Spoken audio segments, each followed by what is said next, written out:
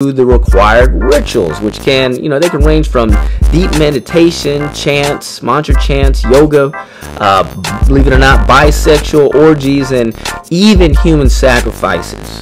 This is the reason why a lot of these organizations are so secret. Okay, these rituals, and let me make it perfectly clear, a lot of individuals at the lower ranks have no idea what goes up higher up in the pyramid, but a lot of individuals that are in these secret societies are really good people.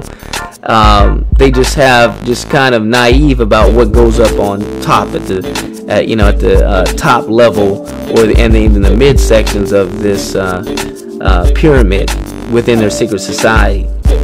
So these rituals are documented in their sacred books, such as the Kabbalah, Talmud, which is a Jewish book, the Lesser Keys of Solomon, which is one of the official books of the Kabbalah, which King Solomon, this is based on King Solomon when he turned away from God and started, with a lot of his pagan wives, steered him away to the Babylonian traditions, and he started channeling demonic spirits and things like that. That's why he lost his kingdom, because of that. So, the book is called The Lesser Keys of Solomon, where he talks about channeling 72 demons. And you look at a lot of the cults and secret societies around the world, they subscribe to this. Matter of fact, this is the Freemasons' basically official religion, is the Kabbalah. Okay? So, the mainstream New Age belief system and secret societies, such as the Freemasons, the Illuminati, Rosicrucians, the yogis, embrace this belief system.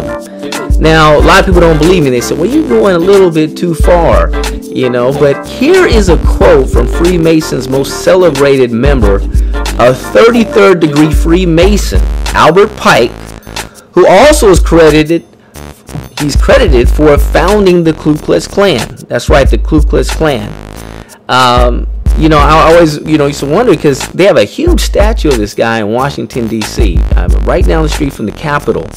And I'm wondering why Jesse Jackson or Al Sharpton, they're protesting everything else, but they're not going to protest this statue. So I thought that was kind of interesting, but then I found out that they're both Masons. They're both Freemasons high up. I believe that even Jesse Jackson is a 33rd degree Freemason. So that's the reason. It's a secret. Okay, so here's a quote from his book. This is Albert Pike, from his book, Morals and Dogma, which basically came like the handbook for the higher degree Freemasons. This thing's racking up sales, even on the Freemasons' websites. Like I said, any Freemasons know about Albert Pike. Okay, and his buddy Manzini actually started, who was also a 33rd degree Mason, started the Italian Mafia. Ain't that interesting? But I'm going to quote from the source books, Morals and Dogma, author Albert Pike. And he states here on page 321, Lucifer, the son of the morning, isn't he who bears the light? Doubt it not.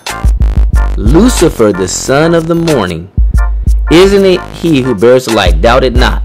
That's page, but check this out. Now, this is the all-seeing eye, like we've been discussing, also known as the Eye of Horus. This is embraced by the Freemasons, secret societies, pagan religions throughout the whole world. But I thought you might find this interesting.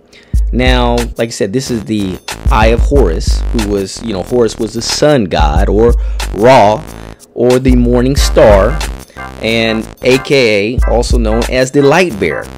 Okay, the light bearer actually in Latin means Lucifer. Isn't that interesting? Now look at 2 Corinthians 11:14. Okay, this all ties into the Bible.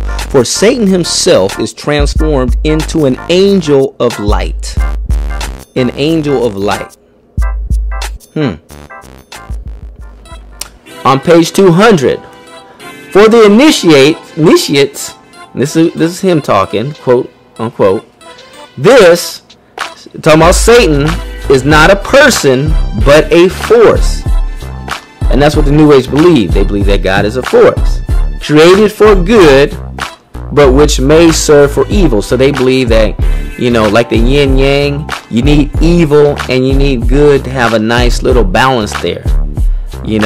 So it says the end justify the means, you know. So I mean, that's the way, you know, Satan gets a foothold, you know, for sin inside these secret societies. Hey, you can do evil as long as, you know, something good comes out of it.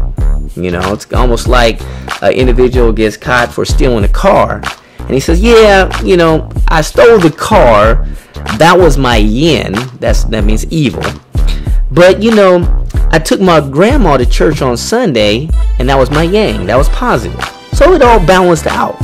But see, that's the type of philosophy a lot of them, that all of them have, that subscribe to this type of religion. So, like I said, for the initiates, this is not a person but a force created for good, but which may serve for evil. It is the instrument of liberty of free will. You know, kind of like Aleister Crowley, the most celebrated Satanist and 33rd degree Freemason, that a lot of rock groups, he's the one that really promoted the backward messaging. He would have a statement that would say, do what thou wilt. Okay, that also